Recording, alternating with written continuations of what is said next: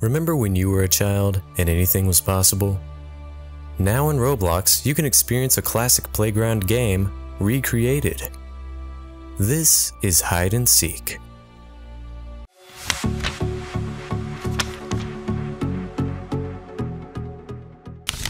Hide and Seek, created by Lando 64000, is an extremely popular game in which one player is it and the rest must hide from it. The hiders' usernames are hidden as well as their faces.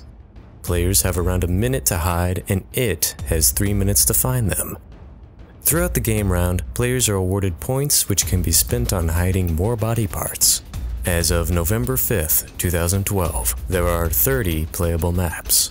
Lando 64000 not only recreated the game, but implemented elements that keep the game interesting, such as the points system and vast array of maps.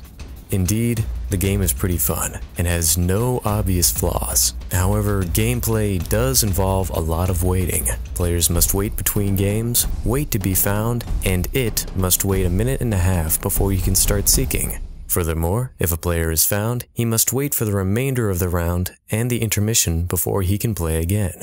3 minutes is a long time to stand around and do nothing, but if players are spotted by it, a chase can be pretty exciting. This has been Max Benedict for Game Reviews by Max. Thanks for watching.